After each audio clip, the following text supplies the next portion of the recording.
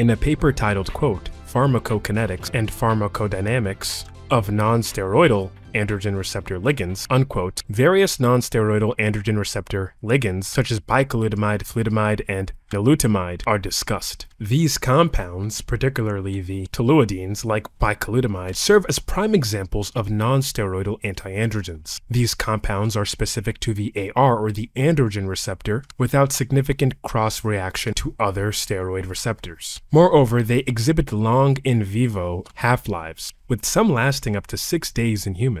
The extended action underscores the importance of half-life in determining the efficacy and convenience of topical treatments. Now, I'm not saying we're going to be using bicalutamide topically, although there are people that do use bicalutamide topically.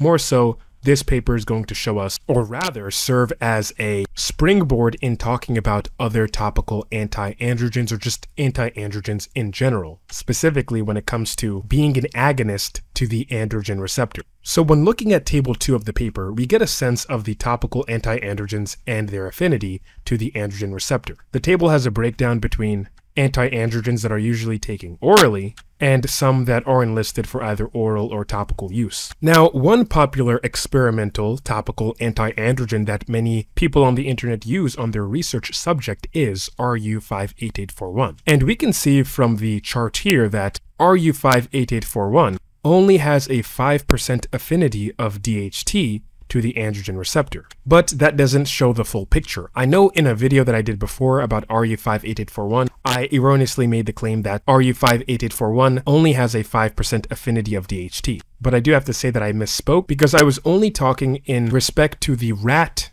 androgen receptor. So it's only 5% affinity for rat androgen receptors. That is just a correction that I had to make.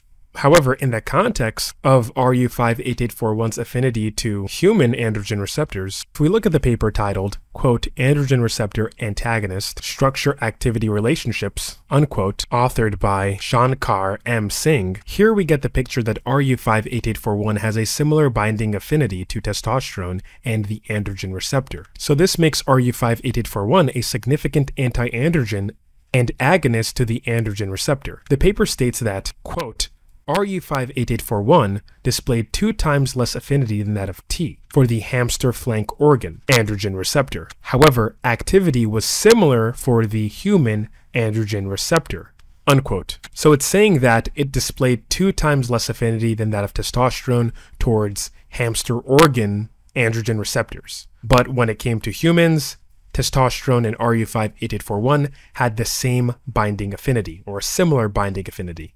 And this case seems to be true when examining RU58841's activity in stump-tailed macaques. What I find interesting about these stump-tailed macaques is that they're one of the few animals that experience androgenetic alopecia or male pattern baldness. But I guess in this case it would be simian pattern baldness or macaque pattern baldness. I don't know. Nevertheless, they do have a sensitivity, or their species have members within it that have a sensitivity to DHT.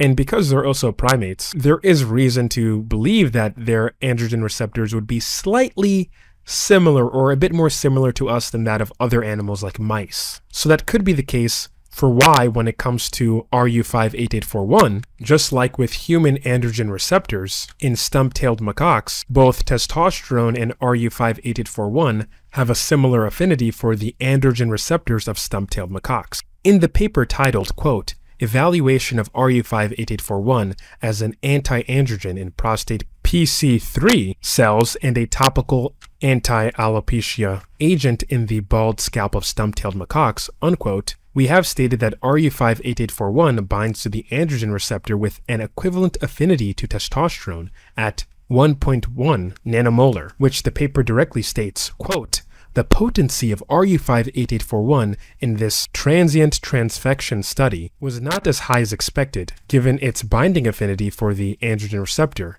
at 1.1 nanomolar. In the case of clascoterone, or CB0301, here we have another topical antiandrogen, but it was approved by the FDA to treat acne, and it may very well soon be approved to treat androgenetic alopecia. And its mechanism works similar to that of RU58841. It's meant to saturate the skin and scalp and bind to the androgen receptors. preventing DHT from inducing its acne properties by overexciting sebaceous glands to produce more sebum, and also blocking the androgen receptor in hair follicles so DHT cannot send messages to the hair follicle cells to miniaturize. It should be noted that in the paper titled, quote, "Bortexolone 17-alpha-propionate, or clascoterone, is a novel androgen receptor antagonist that inhibits production of lipids and inflammatory cytokines from symbiocytes in vitro," unquote. We learned that clascoterone binds to the androgen receptor with an affinity that is 100-fold lower